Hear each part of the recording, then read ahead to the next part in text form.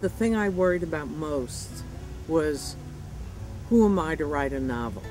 But novelists were different. I thought to myself, I'm not gaunt and haunted looking like Virginia Woolf and Joyce Carol Oates.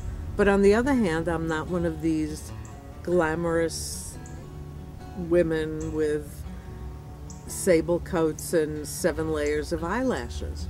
Where do I fit in? Can you successfully write a novel if you didn't go to Vassar? And the answer is, of course you can.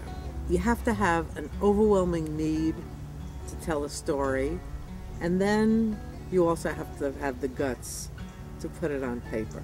It's not done in a week. I mean, it could be done in months, I suppose.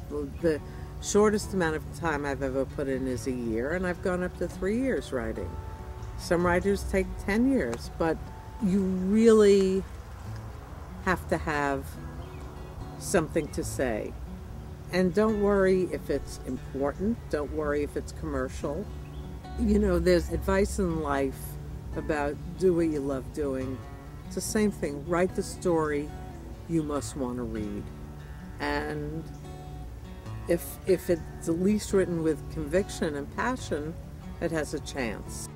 All I can do is do what I know how to do, which is write a novel where I hope the characters come alive and where there's a real story. And so far, it's working.